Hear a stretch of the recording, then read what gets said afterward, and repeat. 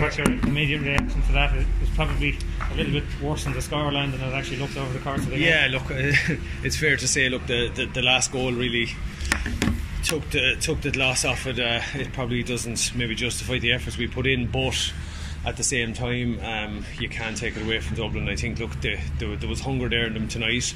I spoke about the hurt that they were probably feeling, and that was evident there tonight in how they applied themselves. We're suppose we're disappointed because we showed at stages there tonight how good we can be. I think the goal in the first half turned out to be very significant because it gave Dublin a nice cushion. When we got it back to 5 there in the second half, if we could have avoided that goal, we're well in it. And even the first half, for all Dublin's dominance, the goal was ultimately the difference coming in at half time.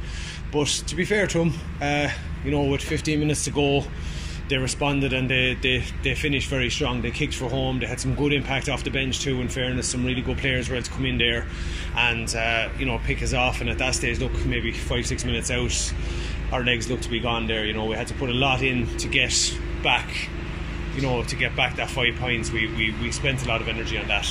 You didn't really sort of threaten to get inside them for a goal, and you probably needed it after their one. Was that fair enough? Yeah, no, that was the thing. We got no joy out of that, and I think the way we set up as well, Dublin's spare man played the game well. I think he was very proactive and he was, I think when playing that and you're used to playing that, he knew when to go, and there was a good understanding there, and I think he got on a lot of ball. And to be fair to Dublin, look, on their own puck outs as well, they worked them out really, really well. So look, all in all, we're very disappointed. We're heartbroken inside because as I said, the scoreboard was very badly against us in the end, but we can have no arguments over who the better team was tonight, unfortunately. When you trying to prepare for the match with the threat of it all going to the wall the whole time, was it not that would it really be an excuse, but just as a manager, was it hard to keep everybody totally focused all the time? Yeah, sure it is, because I suppose you don't get a chance to really sit down with lads one-on-one, and ask them are they okay with that to a point. And I'm sure behind it all, every one of them, and we're all just, it's there in the back of your mind, it's never far from your thoughts. But I mean, all you can do is you do your protocols, you keep doing what we're being advised to do. And we lost 2 lads during the week because there were close contacts of confirmed cases, so it's there, it's real. So it's just part and parcel of it, unfortunately, and it's there, the backdrop of everything. But you just say, look, fair play to both sets of players and everyone for making it happen still, for coming out in those circumstances, because you look at the situation down in Offaly this week, so you just don't know what's going to happen. Did we have to quantify the difference the empty ground made to the game? Is there any single thing that is more noticeable or less noticeable than it usually is? Yeah, it's brutal coming out of the tunnel at the start of a match and there's no reaction from the crowd. I think that's the last little jolt of adrenaline you get when you take to the field in Croke Park. So yeah, definitely it was a surreal atmosphere here tonight, just really, really unusual, and especially you can hear the lads communicating as well as could be, and probably the giving out we're all doing as well. So that's definitely a funny one. I don't know whether we'll play the crowd noise or whatever. I don't know, did you get to play many practice matches even before this? Because is it a case of even trying to find out what your best team is, who's on form, blow out the dirty petrol? It must be tough as manager to know what way to play it. Yeah, it is. It's tricky. Like I said, 3 weeks ago, we got the green light from the club situation. The county final went below. You had 3 weeks to work with them, and we got 2 games in that time, and you're just trying to get up to match speed is what it really is, and sometimes it's difficult to get that from internal matches. You need to be playing top opposition to get up to that level. But look, it's a narrow window, but it's the same for everyone, as such. So you just have to you make do with what you have. You drive on, and we just have to maximise the time that we have with them.